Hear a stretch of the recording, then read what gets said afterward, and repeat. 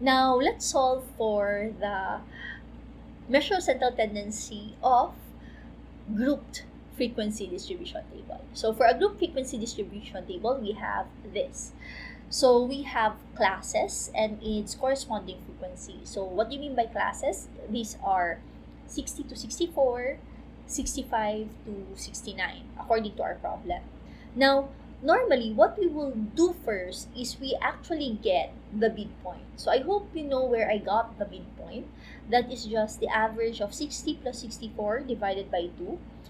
The center of 60 and the center of 64. You can also use the class boundaries to get the midpoint, the upper and the lower class boundaries, or you can just use this one, the upper bound and the lower bound. 60 plus 64 divided by 2. So you have here 62, 67, their center, their middle number. Okay. And then you multiply the midpoint with the frequency. And you drag it down. And then the next step is you sum the frequencies. And then you sum the product of the midpoint and the frequencies.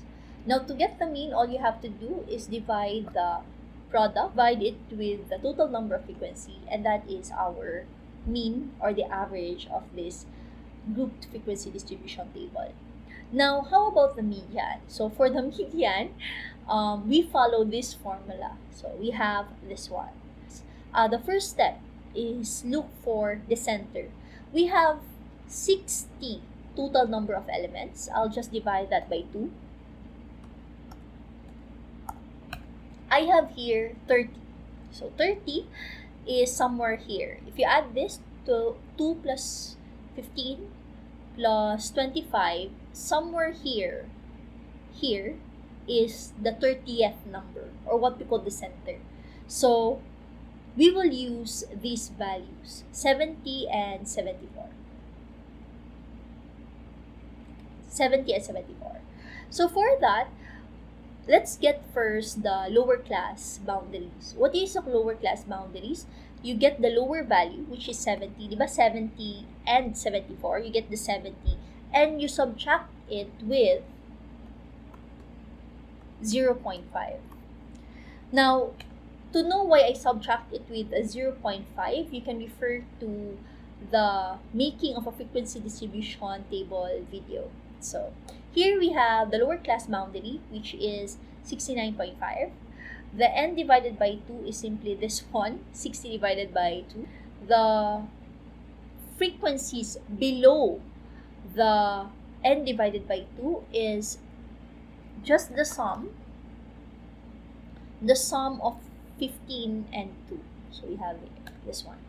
The next one is the class interval or the class width, C.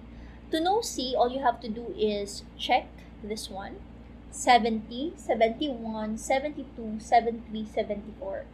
Again, 70, 71, 72, 73, 74. So they have 5. They have 5 class interval, or what we call class width. So this is 5. Now, the frequency of 70 and 74 is just simply 25. Let's compute for the median. We follow this formula. Now, I'll just use parentheses because I think Excel will read brackets differently. So, let's follow that formula. L, we add it to N minus F, parentheses, divided by Fm, parentheses, multiplied to C, which is 5. And that is our median. The next one is the modal class. So this is actually very easy. You just look for the one who has the highest frequency, which is 25. So this is directly our modal class. Okay, so this is how we solve the measure of central tendency of a frequency distribution table. I hope this is